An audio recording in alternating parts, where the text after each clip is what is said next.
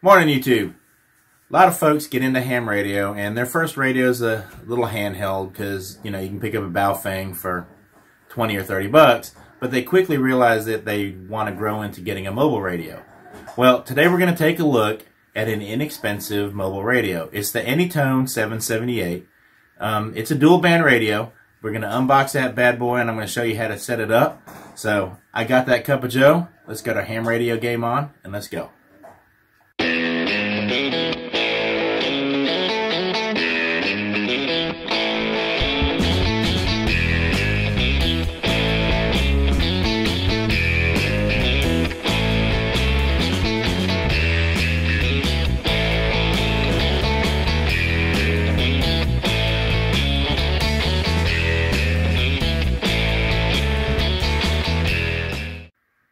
Okay, so here it is. It's the AnyTone 778UV. UV just means it's a UHF VHF radio.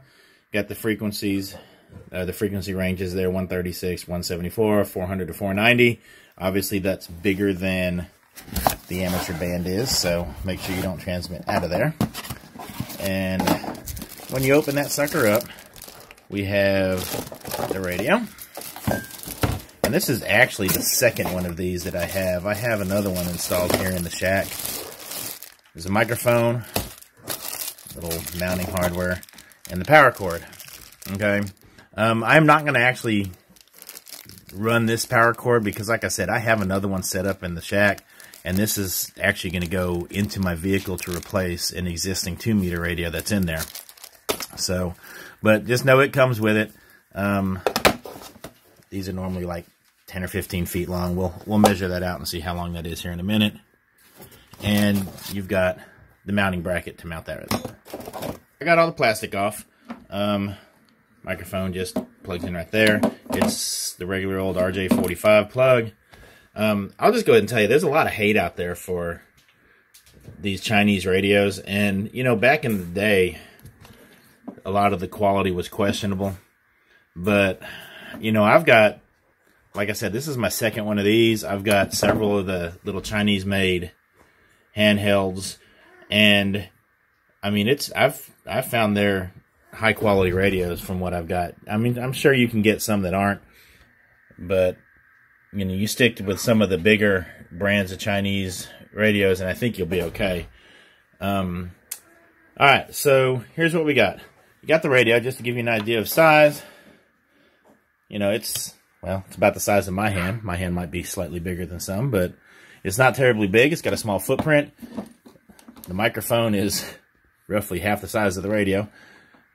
It's got, DTMF stuff or buttons on the front, an AB switch, and some other stuff on there. All right, so let's go ahead and get this thing plugged up. As far as plugs, you've got your plug for your PL259 SO239 connector and your fused power line. Okay, this power line for folks that are relatively new to radio.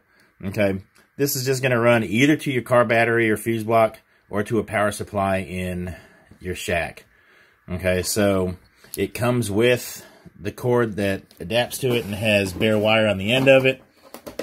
You can get power poles to stick on the end to plug it in, Anderson power poles or whatever, but you don't need to have those things. Getting into ham radio, you don't have to spend a fortune to get those first radios.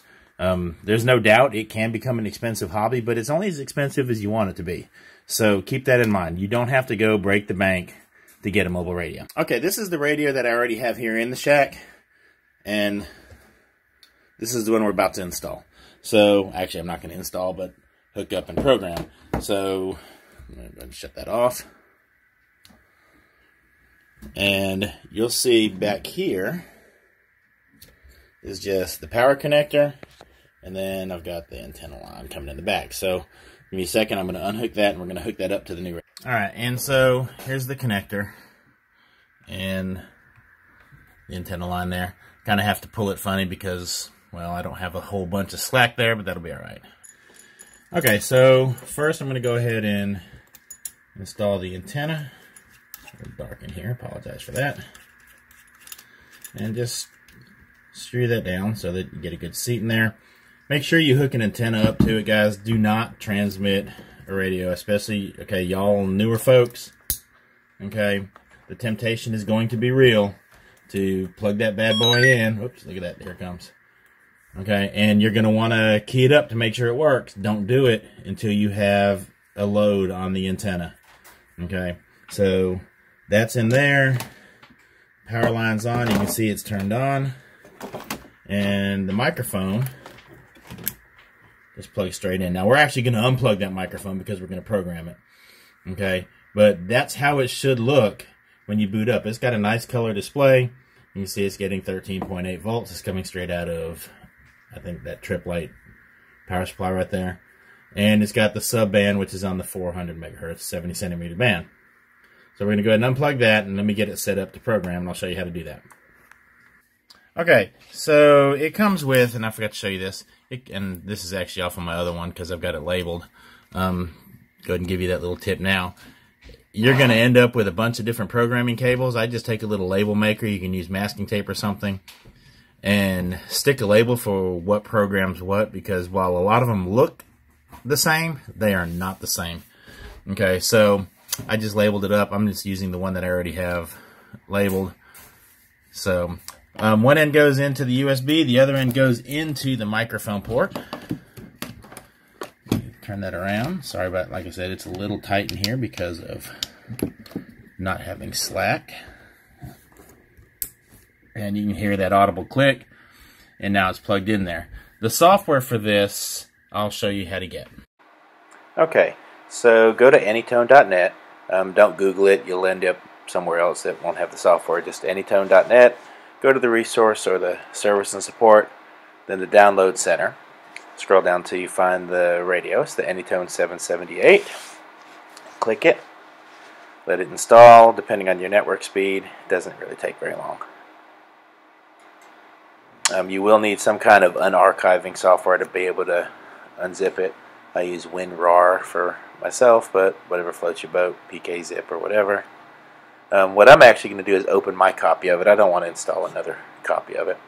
Ignore that website that shows up on there. It leads to some no longer available website. And this is what it looks like when you open the software. This is just the blank data file that you're going to have. You just double click a channel spot, and you can set your transmit and your receive frequencies so that you can manually set your repeater offsets and whatnot. Make sure you do the math right.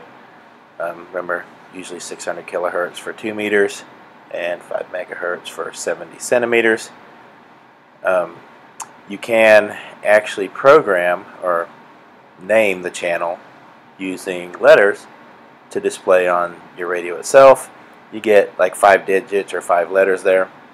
Just click in there and type and creatively abbreviate. For example, this is going to be Aux VHF because this is the VHF machine in Oxford, or going to be. Go ahead and set your CTCSS tone. Remember the difference between an encode and a decode. Okay, you want to set the CTCSS encode, not the decode. The decode is, what that's going to do is require the repeater to send you a certain tone to open the squelch for you to hear it, and if you set the wrong one, you won't even know it. So what I'm going to do is I'm actually going to open up the file that I already have for that other radio that's right up there, and this is how it's set up right now. And what I want to do is I actually want to program both of my radios to be the same. So I'm just going to use this file. A lot of times these Chinese radios, you have to go in and tell it, hey, set the COM port to be this. You can find that in your device manager if you don't know what COM port it is. I happen to know mine's on COM 3. So hit set COM port, and then boom, hit it there, and it's set. Then you're going to hit program and write to radio, and it's going to warn us, hey, do you want to do this? Yes, yes I do. So click OK, and it starts to roll, and I'm going to show you what that looks like on the radio right here. And you can see it's writing the software now, or writing the channels.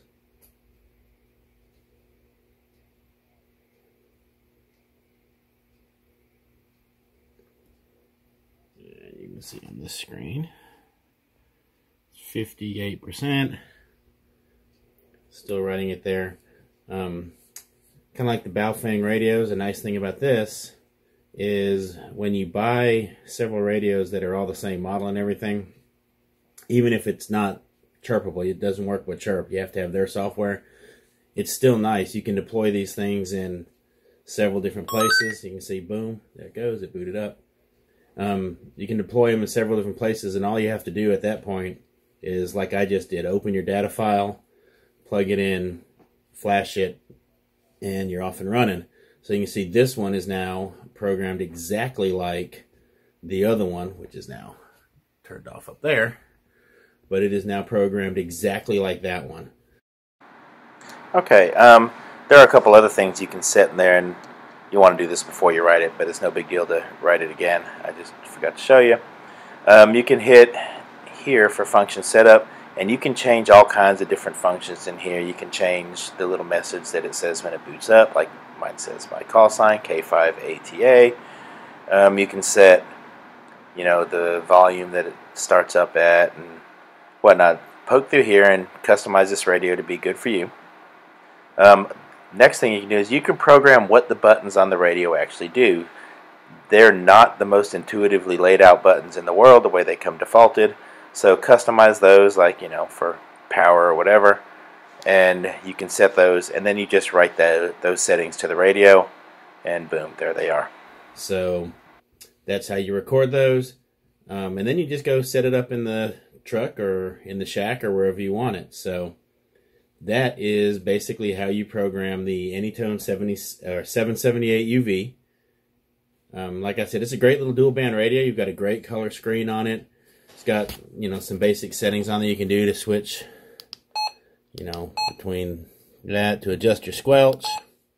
Hit that button, and you can see at the bottom it says, you know, squelch 3. You just turn the little knob and see it squelch 4, and then hit it when you're done. To switch between your main and your sub band is just that P1 button. And one of them is the power button in there. Oh, volume. You definitely want to know the volume.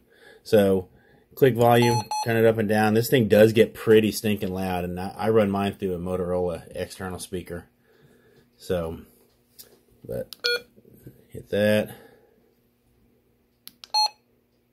You can turn off the subband if you want to, but that is basically how you program that thing. So we appreciate it. Thanks for watching. Any questions or anything, comment below. Hit like, hit subscribe. It does help out the channel a good bit.